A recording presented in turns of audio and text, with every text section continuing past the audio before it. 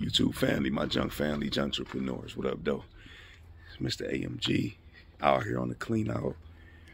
Got our first clean out, outside clean out for 2022, man. Got me a guy who's looking for some words, man. A lot of people was hitting me up, you know, had a pretty good feeling about the gentleman I got right now. He back there getting busy, showed up with the utility vest on, the high visibility vest and everything. Didn't even ask him to do that. You feel me? But that's how you know when somebody coming to get busy, all right? That's how you know. So I'm gonna show you what we got going on right here. House condemned. Outside trash. I guess the person who bought it, he's an out-of-state investor, and he needs this stuff cleaned up before a certain date. So we taking care of that. I need a roof on it, and the house needs some work. It don't bother me though, because you know, we here to do what we do. Get this stuff. It's a little bit unsafe, look at that. But yeah, we got this right there. You know, get these things out. Show y'all what else we got going on. You know, I got Big Baby with me today. We got this right there. A couple tires.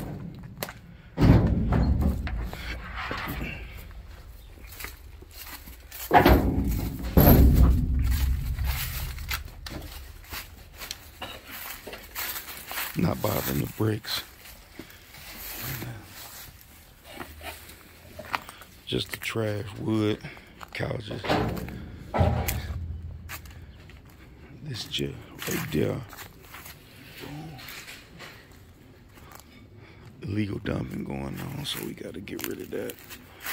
And then, you know, we got some stuff back here. So yeah.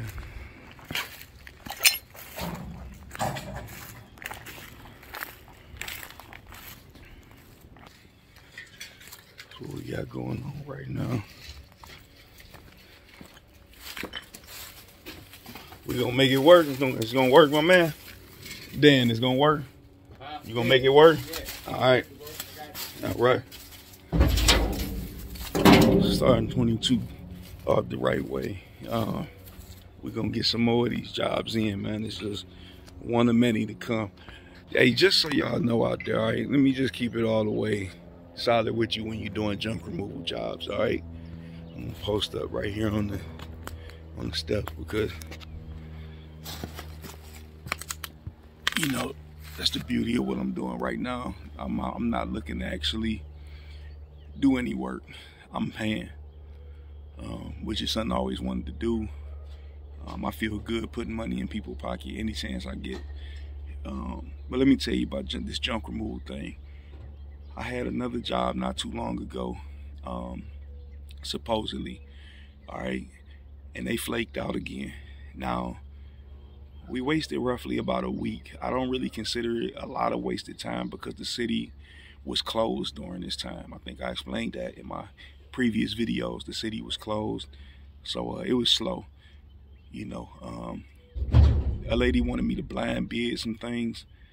You know, I gave her the best estimate I could without seeing some things. Stevie Wonder, you feel me? But I say, yo, I need to go take a look at this stuff. So we set something up. I go over there, take a look at it. Lo and behold, there's way more stuff, you feel me, than that was mentioned. So I gave them a price. The guy that initially had was gonna use a pickup truck. I believe that's who they probably went with. They wanted to go with us because of our containers and whatnot, but the price became, I guess, out of their budget. They were selling the house and they were looking for some empathy, basically. Like, we're not making much money off of this house, X, Y, and Z. That has nothing to do with me. It's business, never personal. So when you're doing these junk removal jobs, man, they gonna run some stories on you sometimes to get that price way lower than what it should be. People want cheap labor. If you want to sell yourself short, by all means, you do that. Man, I'm here to tell you, that ain't how I rock. That ain't what I recommend. Charge your worth, all right?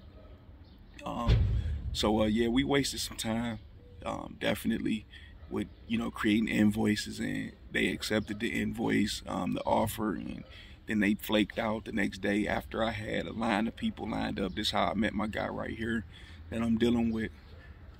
So, you know, this was already something in the making right here, but I kept putting it off because other things was going on at the time with the landfill, so I couldn't make it shake.